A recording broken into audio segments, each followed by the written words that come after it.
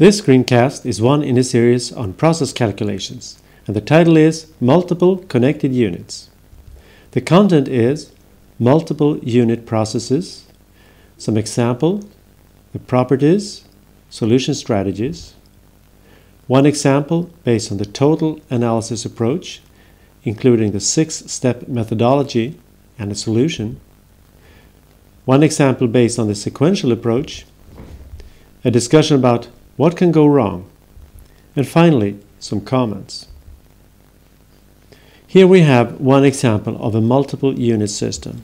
It's a wastewater treatment plant, and it shows how various basins with different processes are connected by means of various flows, where there are fluxes of components or elements. Another example is an ecosystem where various trophic levels communicate and exchange mass. And finally, industrial manufacturing systems may contain several units which are connected to each other. Multiple unit systems are characterized by the fact that they have internal connections. Another characteristic is that the output from one unit is input to another unit. And a third characteristic is that the various units share stream variables. In this case, the stream variables that are shared are F3A and F3B. Process calculations may be performed at different levels of aggregation. For example, one level of aggregation is to look at the outer boundary of the whole system. That could be of interest if we're just interested in the inputs and outputs to the whole system, but do not care about the internal flows within the system.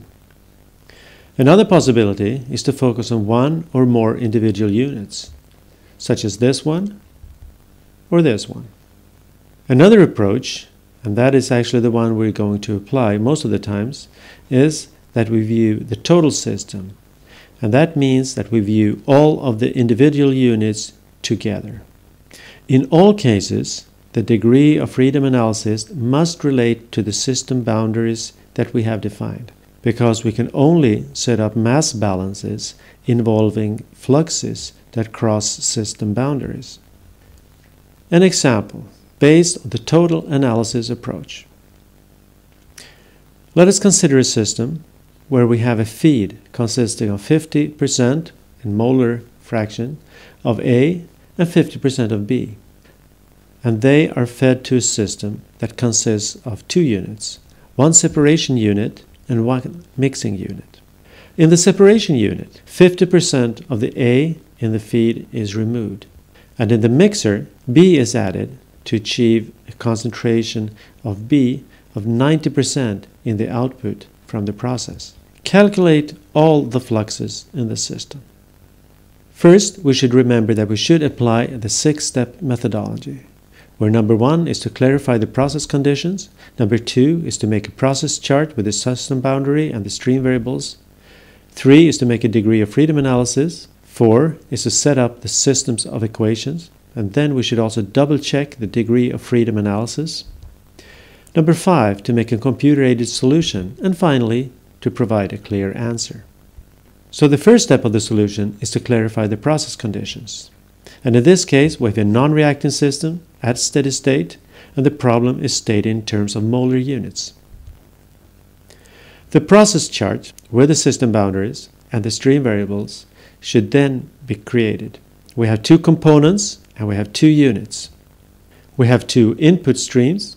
We will call them 1 and 4. We have one internal stream, stream 3. And finally, we have two output streams, stream 2 and stream 5, each one containing 1 or 2 components, A and B. The aim of the degree of freedom analysis is to clarify whether there are equations enough to solve for all the unknown stream variables. The number of stream variables are 8. 2, 3, 4, 5, 6, 7, and 8. There are no specified stream variables, but there are several mass balances that can be created, and we now recall that we can always put up 2 mass balances for each component for each subsystem. So the mass balances for the separation unit are 2, one for A and one for B. We can set up 2 mass balances for the mixing unit, and also there are 3 subsidiary process informations. One related to the input, one related to stream 2, and one related to the concentration in stream 5. These add up to 7. However, in this case we're allowed to introduce a basis of calculation because no flux has been defined. So after introduction of the basis of calculation, the degrees of freedom become 0. The system of equation includes 4 mass balances. The mass balances for the separation unit and the mass balances for the mixer units. It includes the information about the concentration in stream 1, about the removal in the separation unit, and about the concentration in stream 5. And finally, we have the basis of calculation, which is given an arbitrary number. These can be arranged and organized in a system of equation in matrix notation as A times X equals Y, where A is a matrix of coefficients. All these matrices are shown here. Note that the right-hand side of the equation contains a number. If the right-hand side only contains zeros, the calculation cannot be completed. It is important to double-check that the coefficient matrix does not contain lines, and that is equations, that are linearly dependent. The way to do this is to determine the rank of the matrix. The rank tells us the largest submatrix that can be formed within the matrix, and that submatrix should have a determinant different from 0. In this case, the rank of the coefficient matrix is 8.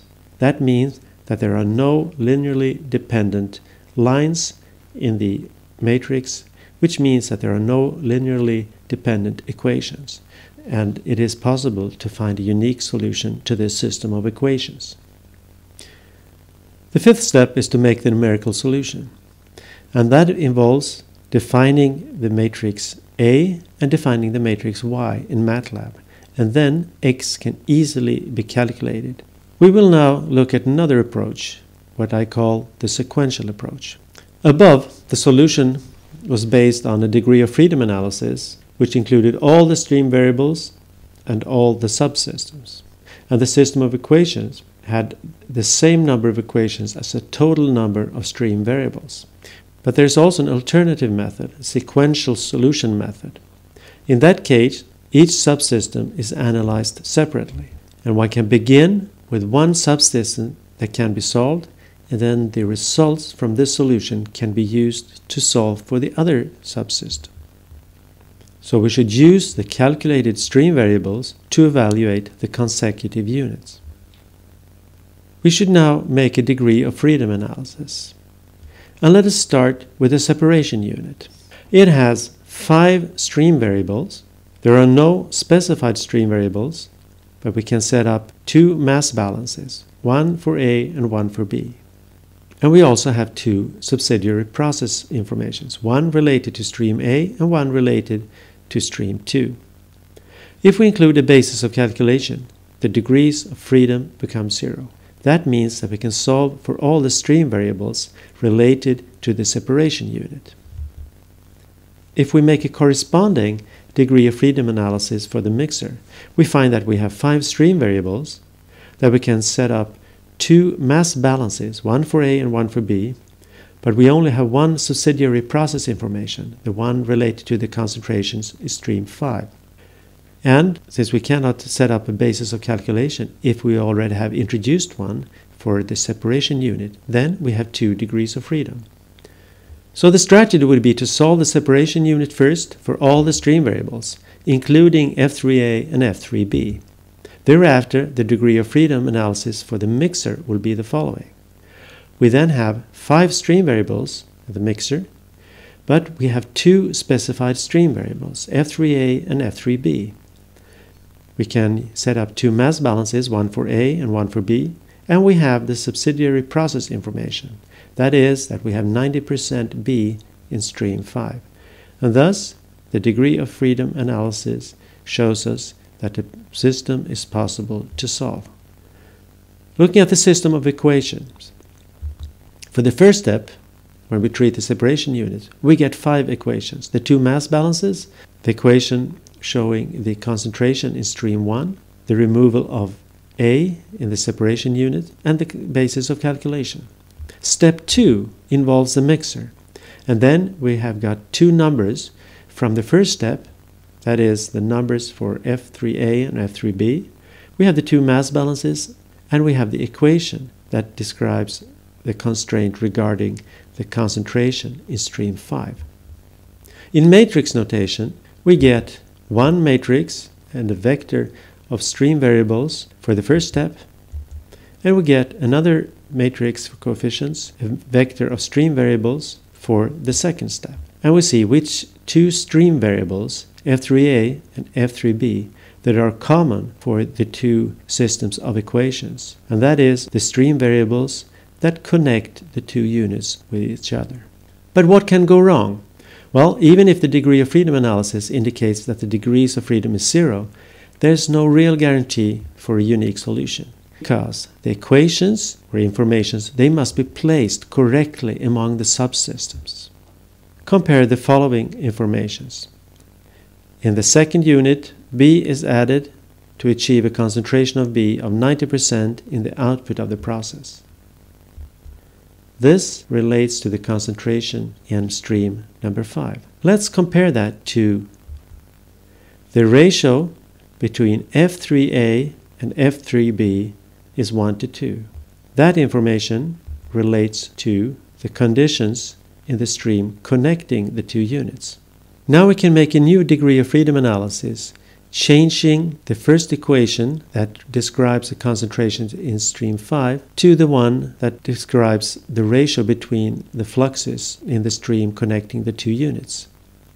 And we see that it has changed. Unit S, the separation units, has a negative number of degrees of freedom because we have moved one process information so that it affects the degree of freedom analysis for the separation unit. So for the new equations, a double check will show that the rank of the new coefficient matrix is 7, and that is less than 8. And since we have 8 stream variables, that means that this system of equations will not give us a unique solution to our mass balance problem. Some comments. The equations and information used must be balanced among the various units. And the level of resolution in the calculations depends on the equations and information available, but also the question to be answered. To repeat, the content of this lecture was multiple unit processes, some example properties, solution strategies, one example based on the total analysis approach, one example based on sequential approach, and finally a discussion about what can go wrong, and some comments.